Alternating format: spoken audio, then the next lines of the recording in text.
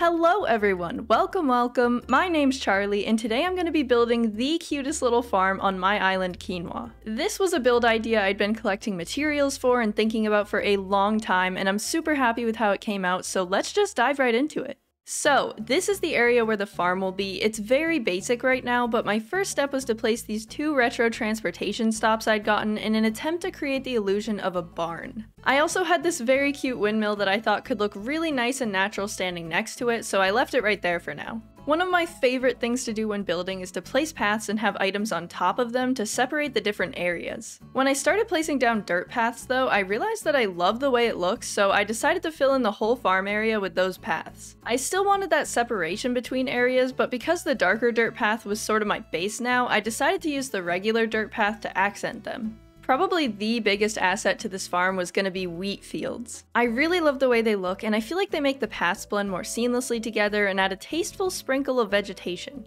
I also used some of the actual wheat crops that I had and dispersed them throughout to add some texture. A little crunchy, little visual, okay.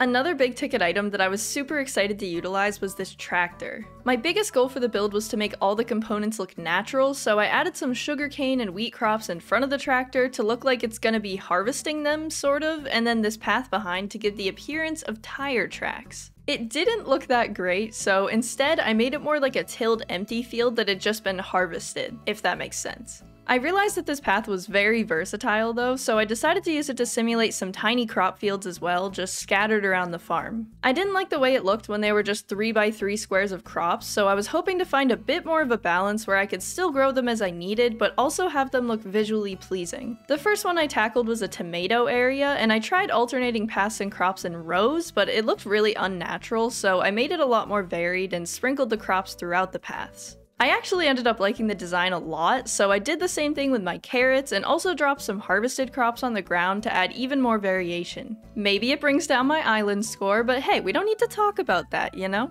Once I'd done the same thing with my potatoes, I started putting down some of the items I'd collected to add a bit more busyness and visual interest. I used some barrels, a couple hay beds, which looked amazing, and also this dog. This is honestly one of my favorite parts of the build. The dog on its own looks super cute, but then I had the idea to put down the standard paw print paths. It added so much to it. Words don't describe how proud I was of this brain blast. Honestly, it wasn't even that deserved, but I just loved it so much. After finishing that up, I returned to placing some objects and put down some wash tubs, a couple of my Milo Ventimiglia rocks, a handcart next to the crops, and also some fence posts. Okay. Wolfgang! He likes the dog, that's so cute! Oh my god. We were definitely far from finished at this point, but things were going so well. I even had Wolfgang's approval and everything. So one big thing is that I wanted the farm to have a purpose. I didn't actually have any animal objects. There are a lot out there, I just don't have them. But then I realized I could customize the decoy duck, and my life changed. This was now a duck farm. It's official. Mostly because it's my only option, but hey, who doesn't like ducks? Actually, in middle school, one of my friends just had a duck. Don't ask why. And I was like, gee golly, I want a duck. So I asked my parents if we could get one, and of course they were like, no. Why on earth would we get a duck? But I was so enraged that they said no and determined to get myself a duck, so I went online and purchased a duck from some farm that was like a 5-hour bike ride away from my house. And my plan was to bike to the farm and then bike the duck home, and I didn't really plan past that, clearly. But yeah, I ended up not doing it because I didn't want to bike 10 hours, go figure. So yeah, moral of the story, ducks are great. Directly afterward, I had a horrible realization. There's a gold wheat field color, and my current wheat fields were not that color. They were like this gross green, and I just didn't notice somehow. I thought it was the lighting, I don't know. I definitely needed to customize them all, which was incredibly annoying, so I put that off for the time being. Now that I knew about the decoy duck thing, I customized a handful more and sprinkled them around the farm in a natural looking way. They just look so good. I love them. Oh, Pippi, no. You are not allowed. Please remove yourself from the hay bed. Oh. Get off. Oh wow, that actually worked. I'd gotten some substantial work done on the main farm area, so I began to focus on the outside of it. It was at this point that I had the idea of making a little bit of a farmer's market in the space to the right of it. I just went on a road trip about a month ago and stopped at the most incredible farmer's market ever, so I was very inspired by that. I think it'll make the different areas of the island blend better. I started this off by adding a stall and crafting up some items like this veggie basket, which is very cute.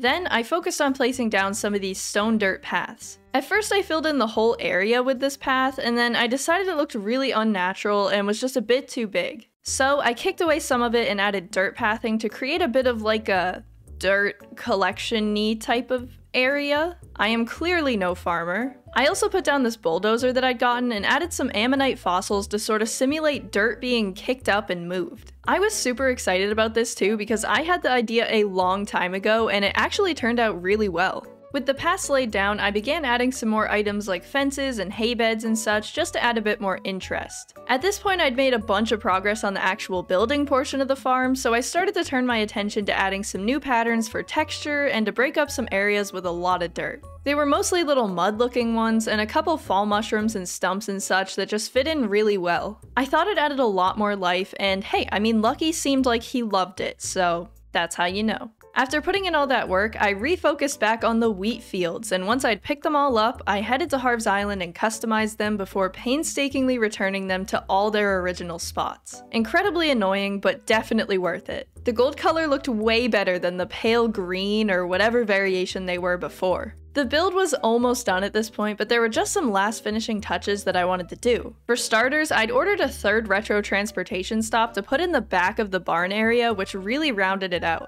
There were also some extra items I had lying around, like water buckets and hoses and such, that I scattered around the farm, and as a finishing touch, I put some duck nests all around and added a bit of a feeding area too. And with some crops added to the farmer's market, I had finished up the build for the time being.